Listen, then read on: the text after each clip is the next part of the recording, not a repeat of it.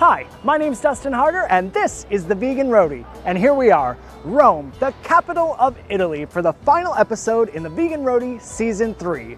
With over 4.5 million residents, it's also the most popular city in the country. Rome's history spans more than 2,500 years, with Roman mythology dating the founding of Rome at around 753 BC.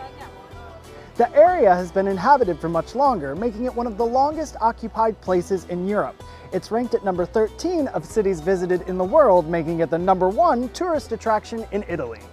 The Romans have a style of cooking all their own. The cuisine has evolved through periods of social, cultural, and political changes. Once influenced heavily by ancient Greek culture, the inspiration then shifted to the Renaissance, Roman Jews, and products available from the region of Campania. Fried artichokes, spaghetti carbonara, and gnocchi are all dishes that originated in Rome. But what exactly does Rome have to offer this plant-powered traveler these days? Let's find out. I'm the Vegan Roadie, and I have one mission: to keep it vegano while on the go.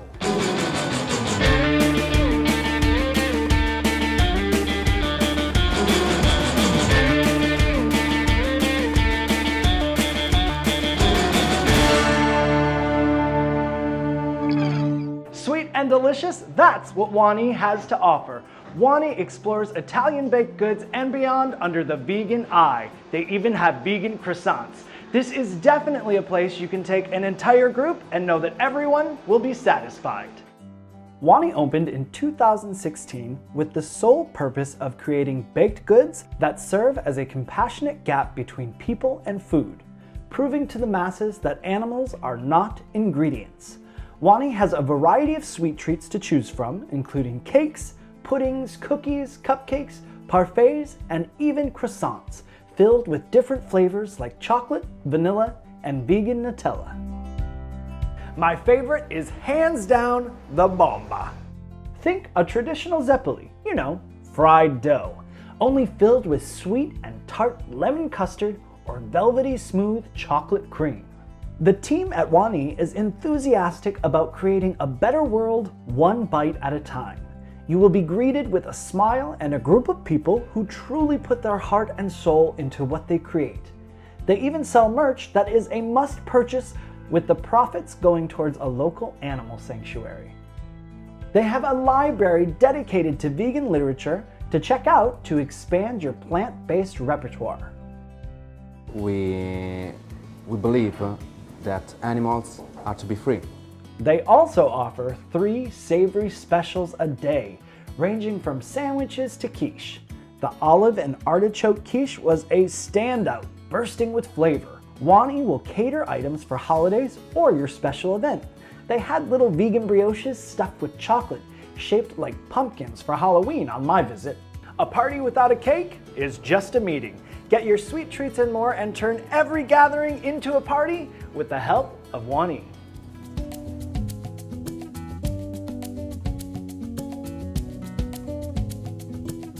I'm about to have an all-you-can-eat moment. Well, it's not so much all-you-can-eat as much as all-you-can-pay.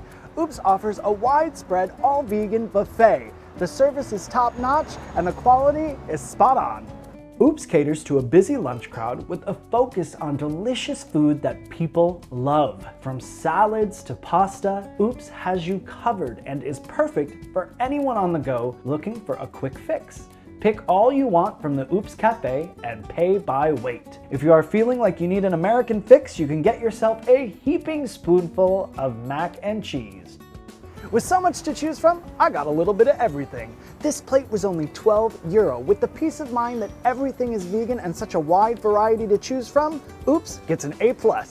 Some of the popular items from the globally inspired buffet include the chickpea frittata or the fennel au gratin. But I loaded my plate up with the mac and cheese, tofu and veggies, pumpkin au gratin, stuffed mushrooms, sauteed carrots dusted with black sesame, mini couscous arancini balls, and apple and beet slaw. And for dessert, like everything else, you have options here. But today I'm in a fruity, custardy sort of mood. So I went with the house-made custard, topped with raspberry and blackberry compote. Creamy and decadent, just as I had hoped. Put oops on your list when you're in Rome.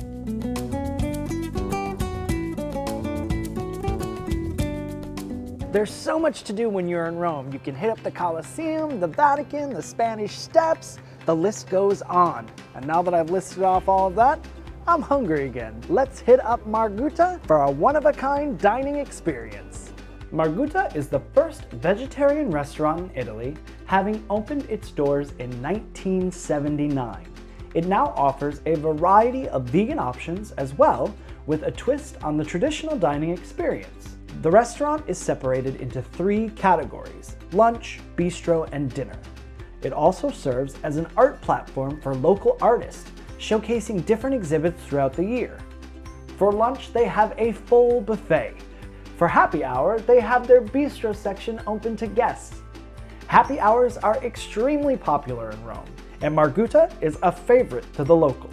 And for dinner, they have a section in the restaurant that is catered specifically to fine dining. While I'm certain any category at Margutta hits the spot, the chef has designed an antipasto that is just as pleasing to the eye as it is the stomach. Chef Mirko Miglioni has been making magic in kitchens all over the world.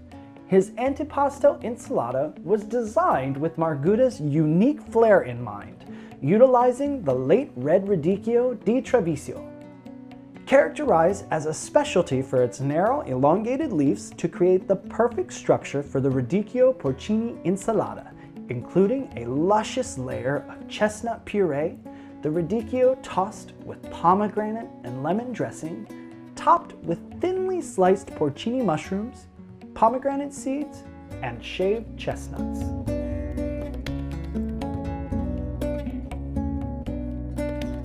It's clear Chef Mirko loves a good porcini mushroom, and so do I. That's why I was thrilled when he delivered the next dish, Verriera di Porcini, a quartet of porcini preparations including a porcini cap, delicately roasted and baked with polenta, raw carpaccio style and marinated and juicy.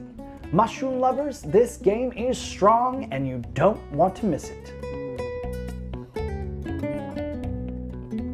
For dessert, I tried one of their more casual offerings from the bistro menu, a zabogna served up in a rustic pot. Decadent whipped mango custard topped with fresh berries and grapes on the vine.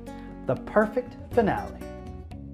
Lunch, happy hour, or dinner featuring elevated cuisine at its finest. Margutta holds the label of #1 veggie restaurant in Italy with pride. Be sure to stop in when you're in Rome to see for yourself.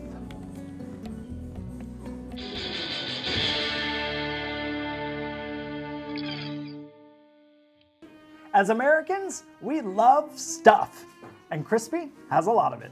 With 2 locations, Crispy is a small market offering specialty vegan items, fresh produce, and a full menu of sandwiches, salads, juices, smoothies, and baked goods. Stock up on your favorite vegan treats to keep your tank fueled as you roam about Rome, or sit down and take a break from the hustle and bustle and enjoy one of their many vegan offerings that are served up efficiently by a friendly staff. It doesn't matter if you're looking for vegan snacks to keep in your backpack while you're on the go, or a hot sandwich to keep you satiated after a long day of sightseeing, Crispy has you covered. Basic burgers made with either seitan or quinoa, served with lettuce and tomato, will satisfy your craving for American handhelds. I was partial to the vegetable ham wrap with tomatoes, mixed greens, and rice mayo on a spelt tortilla. They also keep it lean and green with a variety of salads to choose from, including the apple and spinach salad with fresh spinach, red delicious apples, celery, goji berries, and toasted almonds. And of course, I had to grab a fresh pressed juice before I left. No matter what you're doing in Rome, you can count on Crispy to help you keep it vegan while you're on the go.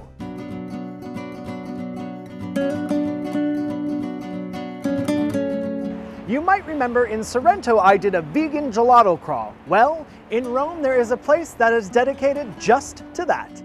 Olive Dolci opened its doors in 2015 and has remained strong ever since.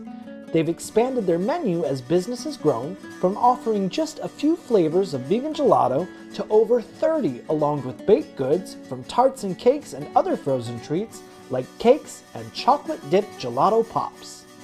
With over 30 flavors to choose from, I'm like a kid in a candy shop, and you will be too. Well, the first thing, it's like we use olive oil. We don't use any vegetable milks, we don't use soy milk, rice milk, we use olive oil instead. And that's allow us actually to do an ice cream that it's creamy like a normal one, but no milks, no creams, no eggs, anything animal, 100% vegan. Every gelato is made with a local olive oil, and the ingredients are all organic and seasonal when possible. Every item is made from scratch on premises, and the business is family owned and operated. Sample away to find the flavor that suits you best. They have traditional flavors as well as some unique surprise flavors like beer, pumpkin amaretto, black sesame, and red wine. Their chocolate-covered gelato pops were calling my name. I had to choose between hazelnut, almond, and coconut. I went with the hazelnut and wasn't disappointed. Unique flavors, a variety of frozen treats with everything handcrafted in-house. You can't go wrong with Olive Dolce.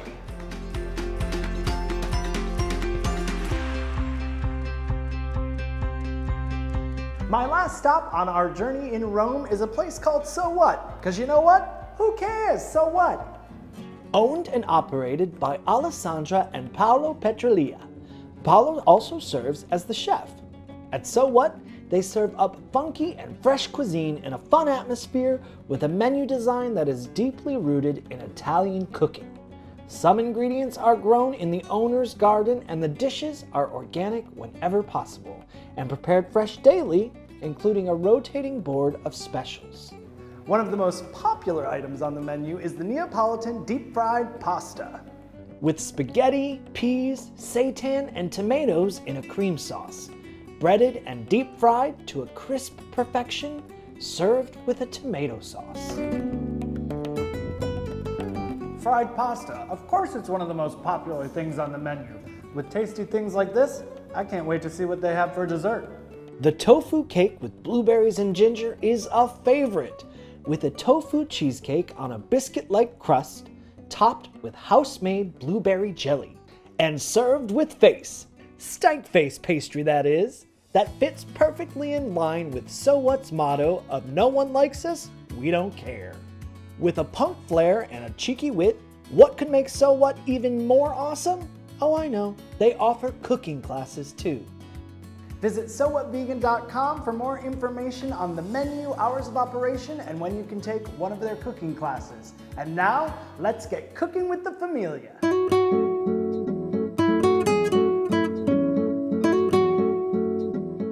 While Season 3 of the Vegan Roadie is coming to a close, I have to say it wouldn't have been possible without Vegan Travel Club and its founder, Gretchen Sheridan.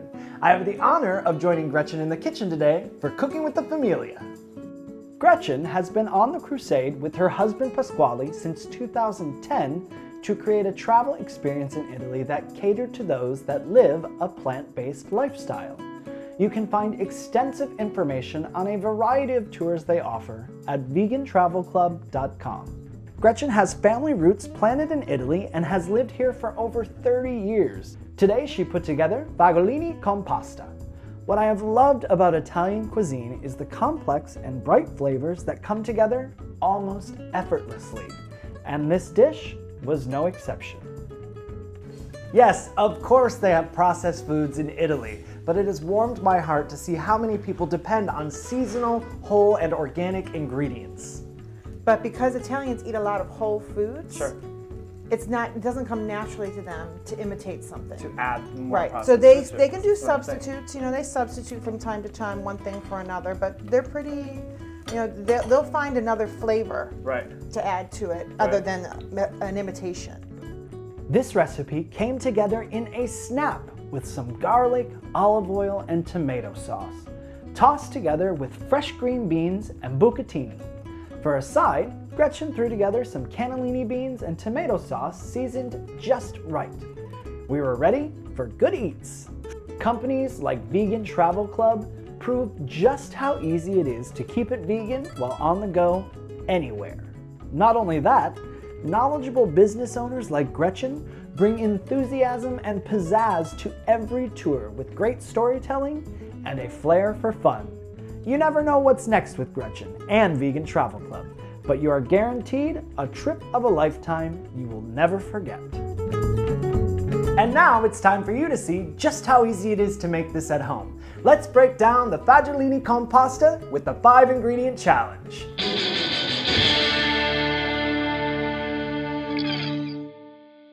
Now, I know I said I was going to make Gretchen's pasta for the 5-ingredient challenge, but one of the things I have loved most about watching these pasta dishes come together in Italy is that you can pick any ingredients that you want, ingredients that you love. Just like Gretchen picked tomato sauce and fresh green beans, I'm gonna put one together with my favorite ingredients. This is the pasta olive. Your 5 ingredients are ½ cup olive oil, 2 garlic cloves cut in half to make 4 pieces, 1½ cups pitted olives sliced. Any variety you wish. I went with Kalamata and green olives to mix it up.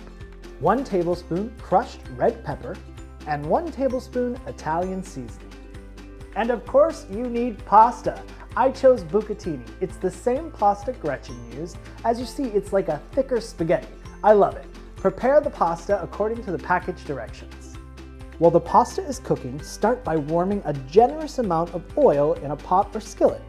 I used a 1/4 cup to start with. Slowly then add a 1/4 cup of water with the garlic cloves and let it all simmer for 5 minutes, releasing the flavor of the garlic. I added water so the garlic has just a little more liquid to simmer in. As you'll see, we'll add some more olive oil down the line, but I'm just being mindful of the fat content. Add another 1/4 cup of oil and 1 tablespoon crushed red pepper, 1 tablespoon Italian seasoning, and 1½ cups chopped and pitted olives of choice, letting it all saute for 2 minutes until fragrant. Remove the chunks of garlic from the oil mixture and add the prepared pasta to the oil and toss until generously coated. If I have some nutritional yeast on hand, I like to toss in a little bit and again toss the pasta until well coated. I like a lot of nutritional yeast on mine, but you do you.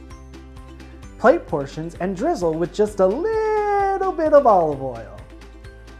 This is the Italian way. Yes, this is just a little bit of olive oil according to the Italian method. Then finish it off with a grind or a pinch of fresh black pepper. There you have it. The possibilities are endless. Hopefully this version or Gretchen's has inspired you to create your own at home with your favorite ingredients. But if you want to follow some guidelines, get mine or Gretchen's recipe at veganroadie.com and show me your recreations on Facebook, Instagram, and Twitter, tagging me at the Vegan Roadie with the hashtag #KilledIt. For even more Vegan Roadie recipes, be sure to get my new book, The Simply Vegan Cookbook. You can order it on Amazon.com or get it everywhere books are sold. Wow, that was a lot in 6 episodes. And that brings season 3 to a close, my friends. Of course, there is still a lot to uncover in the world of plant-based cuisine in Italy, but I was thrilled to get just a tiny glimpse and share it with you. Thank you for watching. And now, please click subscribe and share the Vegan Roadie channel with everyone that you can, any way that you can. It has been my mission to provide television quality programming for free for the last 3 years. I hope you've enjoyed watching it as much as I have enjoyed making it. Keep on cooking, and remember, it's nice to be nice.